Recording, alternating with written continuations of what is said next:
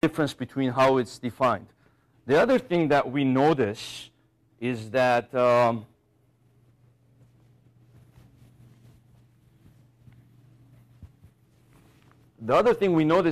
each of them is defined with a voltage unit in there, but the difference between them, like C is defined as Q over volts, so it's Coulomb over volts. L is defined as volts over amp per second, and the resistance is defined as volts over amp. And let's just look at the units for a second. C is defined as coulombs per volt. L is defined as volts per amp per second, and R is defined as volts over amp. But what is amp? Amp is coulomb per second. So if we rewrite that, coulomb per second, and then L is volts over amp is coulomb per second, coulomb per second squared, and then C is defined as coulomb per volts, we kind of see something interesting developing. Coulomb is like the variable itself. This is the first derivative of the variable, and this is the second derivative of the variable. So the coulomb is like an important unit. How much charge you can store is the capacitance. The derivative of the charge is the current. So resistance depends on how much current you can allow. And then the inductance is the derivative of the current, which tells you if the current changes, what's going to be the voltage that's induced in the inductor. So it seems like Coulomb, its derivative and its second derivative are important quantities. How about its third derivative? Is it important? In other words, Coulomb per second cubed. It ends up that it's not important. The rate of change of the current, the second derivative of the rate of change of current is not important. And the integral of the Coulomb, if you go back the other way, it's also not important. Okay? In physics 1, what other concept do we know where the variable, its derivative, and its second derivative have a meaning, but not the third derivative or the integral of the variable? It's just the variable, the first derivative, and the second derivative. Yeah, physics 1. So the variable is x. Its derivative is velocity. Its second derivative is the acceleration.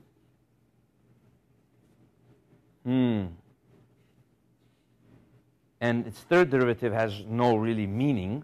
You could take the derivative of acceleration, but there's nothing that depends on the derivative of acceleration in terms of a force, you know.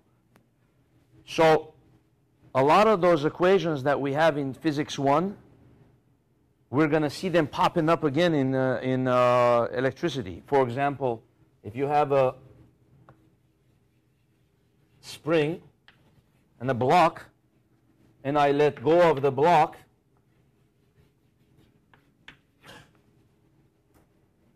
this is just so amazing, because now you're really seeing how physics is a united front.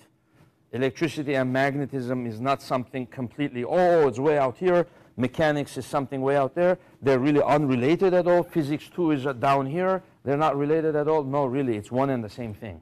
It's just two sides of the same coin. What's the potential energy formula, the equation? What's the potential energy that I give the block?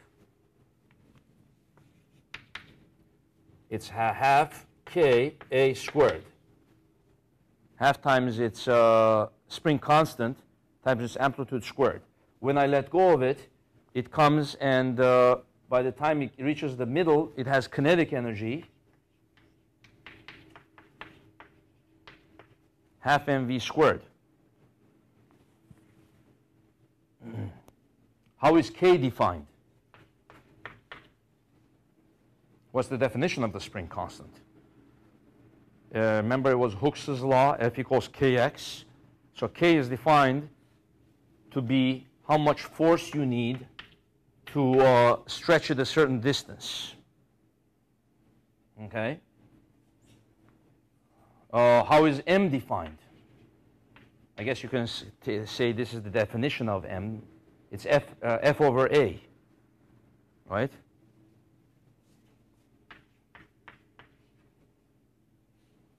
Okay. V is the derivative of let me say A is the X, because the potential energy that it has at any point is half kx squared, right? So let's just keep it like that. And then V is the derivative of X. Can we make the same equation of this for that case here? Let's see, what's going to replace?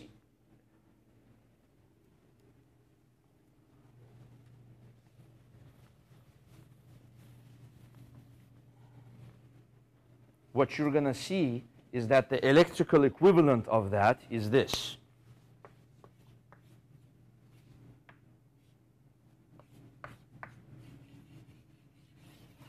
I'm going to go more in detail of this on next time we come back. I'll derive the equation for this circuit.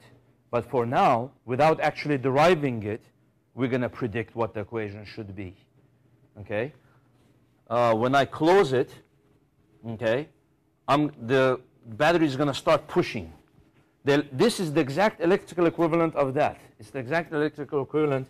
I let go, and I release it, and the two fight against each other. The kinetic energy and the potential energy keep switching.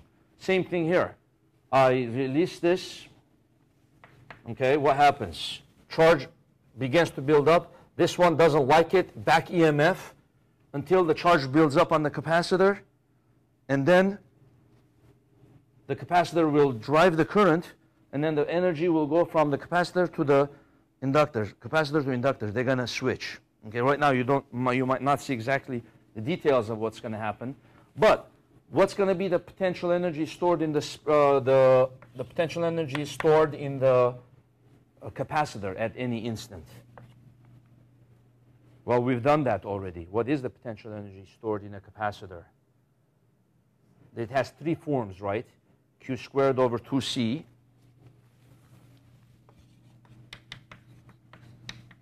Or half CV squared, or the other one was half QV, right? Which one of those does it resemble? Now the capacitor takes the place of which one?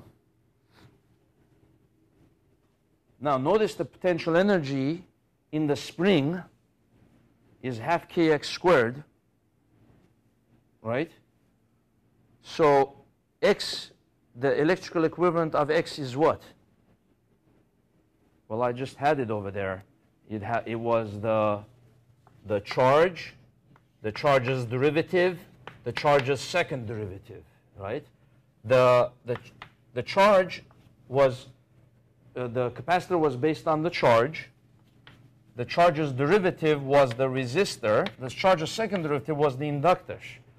So everything there that has to do with the X is like the Q. So the potential energy stored in the spring is the potential energy stored in the capacitors. Okay?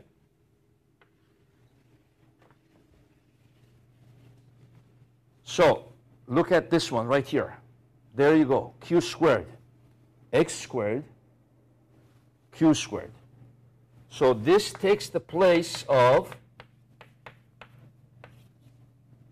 potential energy is half kx squared. Right? That takes the place of that because the Q takes the place of the X. Now, the only reason it looks a little different is that the C is on the bottom here, right? The C takes the place of 1 over K. Okay? Why? Because K was defined as F over X. How is the C defined?